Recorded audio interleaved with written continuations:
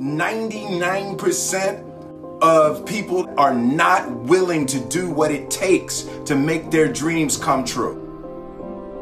The Marines have a saying, everybody wants to go to heaven, but nobody wants to die. The center of bringing any dream into fruition is self-discipline. You know, something as simple as food and eating. It's not about your body as much as it is about your mind. It's getting command of your mind to be able to choose actions that are in your own best interest. Every day we are choosing shit that's not in our own best interest. So if the world is attacking you and the world wants to fight you and the world's trying to hold you down, so you're gonna kick yourself in the balls? So you're gonna stop yourself from getting what you dream. And I think the word discipline has kind of gotten a bad name. We think about it in terms of punishment. I'm not talking about discipline in that way. I'm talking about discipline in the sense that you forego immediate pleasure for the exchange of long-term self-respect. I believe that self-discipline is the definition of self-love. That when you say that you love yourself, that means that you have behavior towards yourself that is loving. Self-discipline is the center of all material success. You cannot win the war against the world if you can't win the war against your own mind.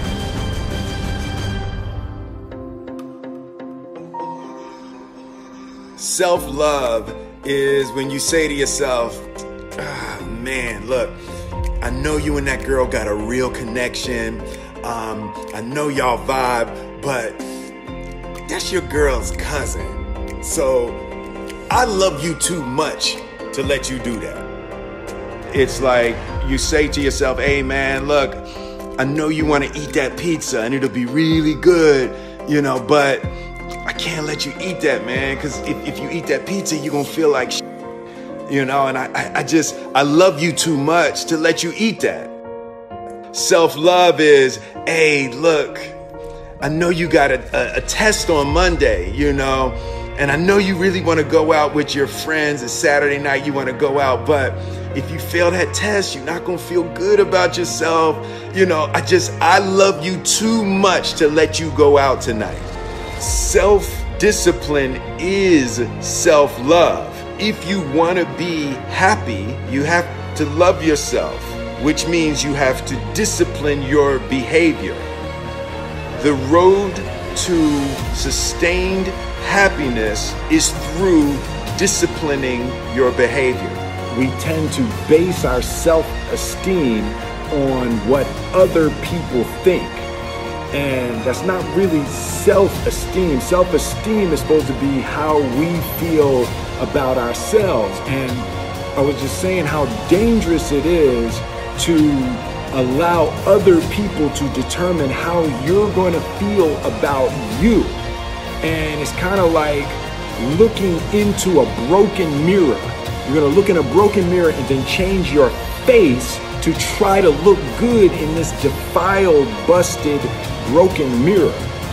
And it just, other people's opinions is a really way to determine how we feel about ourselves.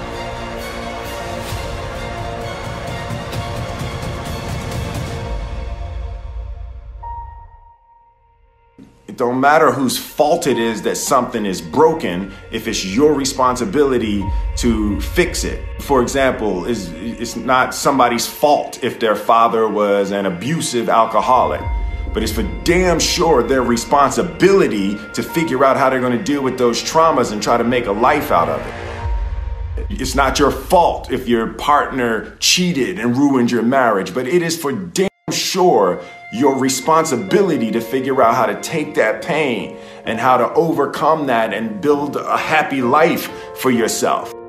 Fault and responsibility do not go together. It sucks, but they don't. When something is somebody's fault, We want them to suffer. We want them punished. We want them to pay. And we want it to be their responsibility to fix it. But that's not how it works, especially when it's your heart. Your heart, your life, your happiness is your responsibility and your responsibility alone. As long as we're pointing the finger and stuck in whose fault something is, we're jammed and trapped into victim mode. When you're in victim mode, you are stuck in suffering. The road to power is in taking responsibility. Your heart, your life, your happiness is your responsibility and your responsibility alone. You can make a person smile, you can make a person feel good, you can make a person laugh, but whether or not a person is happy is deeply and totally and utterly out of your control. The prerequisite for spending time with any person is that they nourish and inspire you. They feed your flame. Look at your last 5 text messages.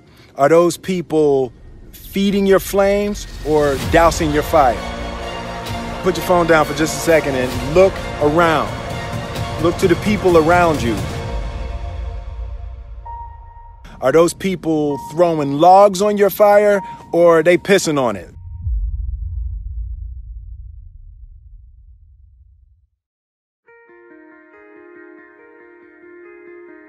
I want my life, I want my work, my family, I want it to mean something. And it's like, if you are not making someone else's life better, then you're wasting your time. The separation of talent and skill is one of the greatest misunderstood concepts for people who are trying to excel, who have dreams, that want to do things. Talent you have naturally. Skill is only developed by hours and hours and hours of beating on your craft. You don't try to build a wall. You don't set out to build a wall. You don't say, I'm going to build the biggest, baddest, greatest wall that's ever been built. You don't start there. You say, I'm going to lay this brick as perfectly as a brick can be laid. There will not be one brick on the face of the earth that's going to be laid better than this brick that I'm going to lay in this next 10 minutes. And you do that every single day. And soon you have a wall. And soon you have a wall. And I think psychologically, the advantage that gives me over a lot of people that I have been in competition with in different situations is it's difficult to take the first step when you look how big the task is.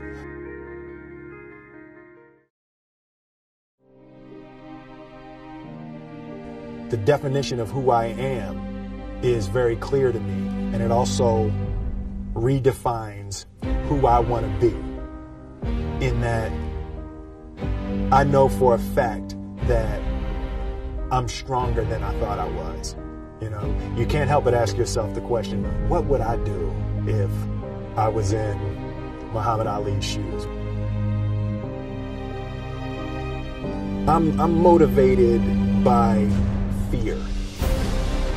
I hate being scared to do something. And I think what developed in my early days was the attitude that I started attacking things that I was scared of. Why were you scared in your bed the night before? What do you need that fear for? Just don't go. Why are you scared in your bed 16 hours before you jump? Why are you scared in the car? Why could you not enjoy breakfast? Fear of what? You're nowhere even near the airplane. Everything up to the stepping out, there's actually no reason to be scared. It only just ruins your day. You don't have to jump. And then in that moment, all of a sudden, where you should be terrified is the most blissful experience of your life. And God placed the best things in life on the other side of terror.